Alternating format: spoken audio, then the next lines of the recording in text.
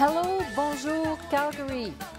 Did you know that at least 238,000 people speak Français in Alberta and that 90,000 live right here in Calgary?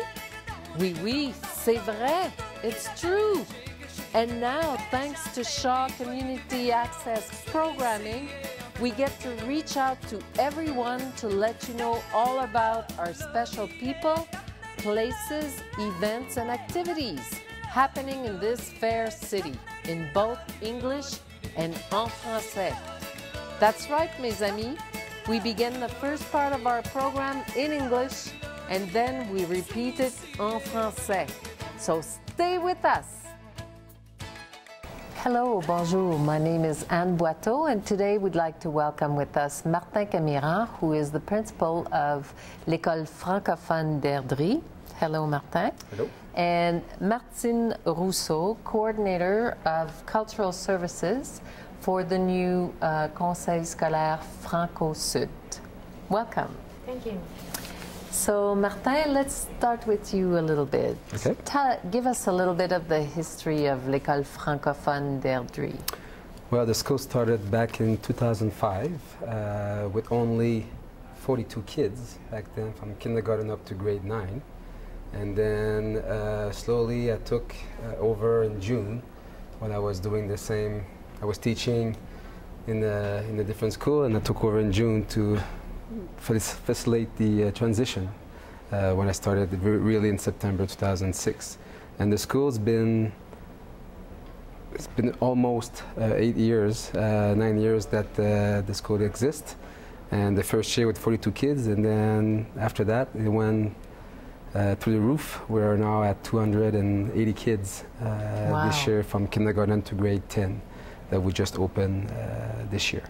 So every year there's about between 20 and 25% of growth of students, and that's the reason why we needed a school that we're going to get in April.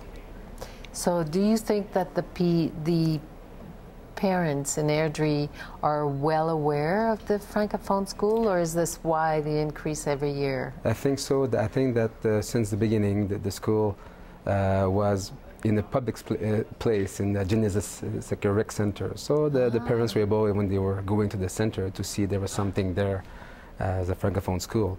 And then after that, the reputation of the parents coming to the school and the kids coming to the school, they were pretty satisfied with everything that the school was doing. So from mouth to mouth, people were talking about the school, and every year we've been growing very fast, and we are now pretty much able to attract most of the students that are allowed to go to a Francophone school. So we don't lose them too much to the immersion school. We attract them more to our school the last few years, so we're pretty happy with that. That's good. And would you say like half of your students already speak really well in French when they come to you, or is there a lot of help that you provide to the students? We need to help some of the students with their French, and there's a program coming from a school board and also from the government to help those kids to get the support and help to get better in French. For those who come from families that speak both languages, or from grandparents that wants their young kids to be able to learn the language. But I would say, I'm not sure about the number of kids, but I would say that there are few in my school that need some help in that matter, and we're happy that we have the staff in place to do so. And are parents afraid if there's only one of the parents who speaks French? Are they afraid that they won't be able to help their children with homework, or do you see that? We see that often, not a lot, but sometimes there's an argument between the parents. Well, one wants to send their kids to a Francophone school, the other one is not quite sure, and usually that's our role as a principal, as a staff, to one day decide to just have a peek and come to our school to see what's going on, to talk to them and reassure them that that it's going to be fine, and your child will be in a place that he's going to be able to learn in French and live the culture, and And we assure the parents that they are welcome to come to our school, even if they don't speak French. They are allowed to come and volunteer their help and help in the English classes, because we offer English classes as first language as well. So the parents feel welcome. That's our role as a principal, to be able to reassure them, saying that it's going to be fine, and if your child needs some help, we'll get him the help we can to make sure that he's growing in his language. And Martine, tell us a little bit about the type of work that you do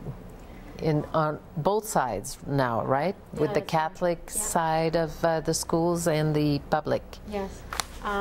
We try to have a few gatherings during the school, like we have the Levée du Drapeau, the raising of the flag, for all grade 6 students of all of our schools that meet here in Calgary and spend a day and a half together, and they enjoyed themselves, and also there's this more solemn experience for the raising of the flag, and they're very proud to be where, they're proud of the experience, they're proud to be part of the community, the French community, and we try to have fun amongst all that. And that's what we do. Sometimes we do, we have the forums, like sometimes conference when the kids are from certain grades, they all come to one place, and then they, like last year, we had them all coming, grades 7, 8, 9, for the one that wanted to come. We had 65 kids that came, and then they had like, they could take a class, like sometimes they learn journalism, some of them they learn like their rights, and then all kinds of different all kinds of different things that they can actually go and discover. And then there's also the fact that they're meeting each other, and they don't, getting to know each other, getting to know the schools, where they are, find new friends, develop friendships. And also for the teachers as well, it's a great meeting place. It's all so they, they have a sense of the community that they belong to. So and we want them to be proud, to belong to the community. So we try to do gatherings, and certain gatherings, and also there's different schools. Sometimes I do develop some. We had like one of our writer. Brian Perrault, and it was a study, like also he came and visited all 13 of our schools, and so that was a great thing, because everybody knew he was going from one school to the other, and they kind of followed the story, and they did a study. Maybe they decided to do a study of the books, and then they came in. So sometimes I do that. I'll organize that. It all depends. We have slams. Sometimes I invite some people to give some workshops, lots of workshops for the student. But it's also it's all about the participation of the students. So at the end, we want to have a show, and then they can all present to their friends what they've learned, or to the rest of the schools, if it's only a certain grades that participated in the project, so they can show all the other grades what they accomplished, and what they achieved, and so forth. So it's quite nice. It's good. Yeah. So you must travel quite a bit in southern Alberta? Depending of the situation, yeah, you have to visit the schools. And we also have some leaders in every schools that are actually cultural, leaders in every school. So they also achieve quite a bit in terms of the Francophone, they try to enhance their the experience in French, culturally for their schools, and they do a great job. And we have a few meetings every year to see, well, what do we want to accomplish this year? Where are we at? Where do we want to go? And plan accordingly, but always in mind that it's for the benefit of the students, and what are they going to experience? So in their memory, well, this is all the, all the pleasure, all the fun that I had, but it was all in French. And it was, and it's for them, that's what you want them to remember. And because you want them leaders, like you want them to come, to become Francophone leaders somehow in their lives, and come back to the community and have a sense of who they belong, in terms of, in French, we have dual, but we want them to have a good experience. That's good. What about sports? I know that's always a big question for parents, like the Francophone system has smaller schools, and maybe when they're in the elementary years, you have quite a bit of students. But what happens when they go to high school and it's a smaller crowd?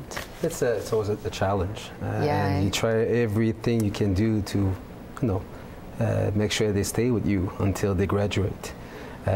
Sports is one thing that they're looking for, and so we had no choice a couple of years ago to follow that road and make sure that we have a sports team. And then whenever a school in Calgary belongs to a league, whenever La Rose Sauvage is part of a league that we have the charter schools, and we have the different schools that we joined a couple of years ago, and we were able to offer volleyball and basketball and badminton and cross country. So the students are proud to wear our colors and our name, and the fun part is when they play on the court, they use French as a strategy to get the game going. But it's also the fact that, and it's fun for the other schools to notice that our coaches will speak in French to our players, and they're all looking, and it's a good way to be proud for them, and to show that they are proud, and they will cheer in French. And that's you need that in the school, even if you're not as big as some Anglophone schools. We have about 60 kids in junior high, and half needs to play. Oh, that's pretty good. So 60 kids is a good number. They have greater chance actually to play, Yes, that's everybody in a big city, gets to... in big schools sometimes there's only a very small percentage that do play. There's not many cuts, let's say. Yeah. Yeah. They all get a fair chance. That's really good. And do they vote on the sport that they're going to... They're asked, do you want to play volleyball? And they raise. And this year, for some reason, the boys just wanted to put more effort in basketball, so they then went to the volleyball league, and they just concentrate on basketball to get better every year and try to compete with the rest of those schools. So they get the chance to play, and now the elementary is coming into the junior high, then our sports will even grow a bit more, because we have about 30 grade 6, so we'll help out our teams for sure. Good. And you have, in just a couple of minutes maybe, UNESCO projects. Yeah. So tell us a little bit about that. It's very important for us that the UNESCO is part of our school. It's a way to show appreciation for what's going on around us. And UNESCO will bring to the kids the chance to learn about respecting others, and the chance to learn about what's going on in the world.